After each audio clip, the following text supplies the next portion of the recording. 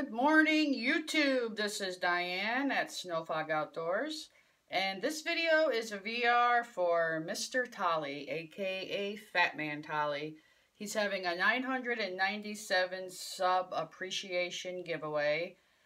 He's well past 997 subs now, so congrats, Mr. Tolly. Well deserved, because you, sir, have an awesome channel.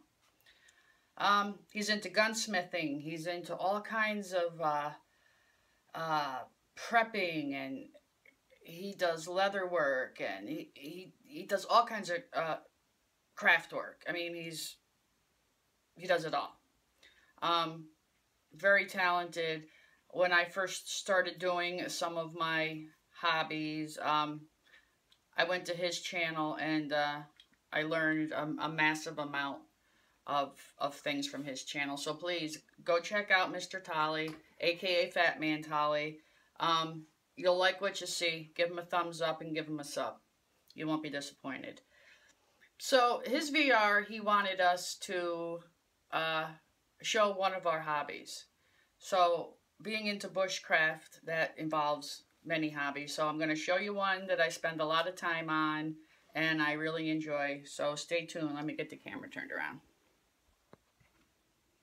So as I previously said, my hobby is bushcrafting, but that involves a lot of things. My major one that I've been working on for the past 6 months, though, is leatherwork. I started out simply making like this little leather case for my magnifying lens. It was nothing special, just sewn together, and actually this is a hair tie on there to keep it closed. The second thing I made was a sheath for my Nathan 4071 ferro rod. Now, the first few things, the magnifying case, and I would say these 3 knife sheaths were all done by eyeing it, basically. Minimal leather working tools, just me putting the blades in some leather, cutting them out, sewing them up.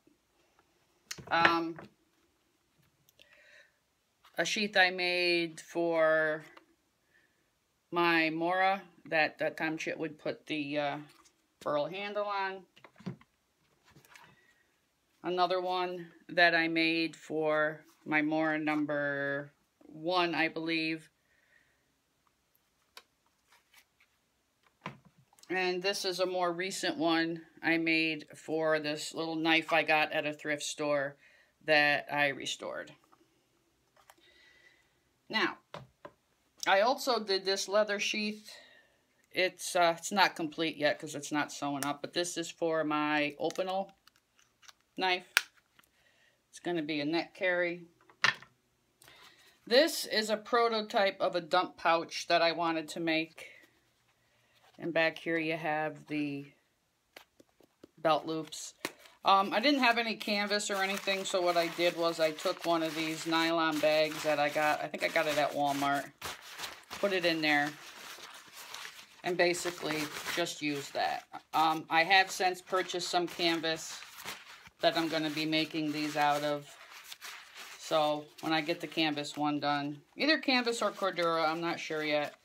But the entire thing will be waterproofed with beeswax. This is just a little pouch I made with no tools really, other than needle and thread and some scissors. And just pull this down and it closes it. I got a little piece of fat wood up here for the button. This is a pancake style sheath I did and put a ferro rod loop on the front with some rivets. And this holds my Tom Chit wood. Get off of there. Beautiful blade that he did for me out of a meat cleaver.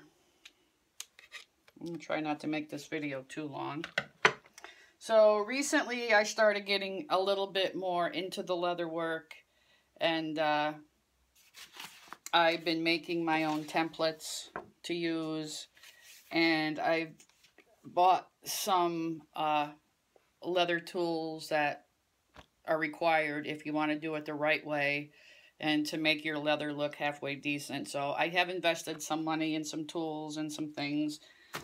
Purchased some veg tan leather and made this sheath, this dangler sheath, for my Tom Chitwood Old Hickory Gebhardt style knife. I did use a template for this. I really like this sheath. I think it came out well.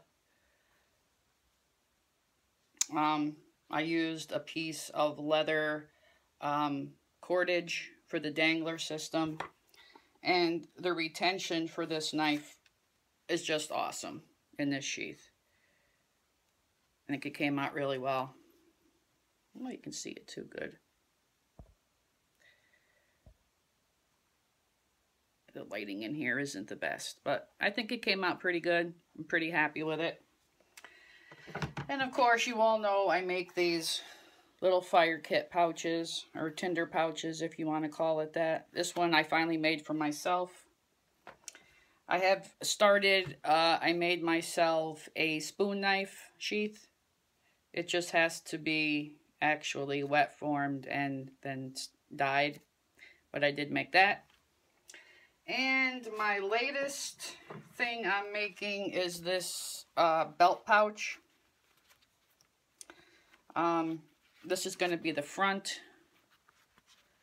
But this lighting really does suck in here. This is going to be the front. And when you pull this shut, if you can do it, it will close the pouch.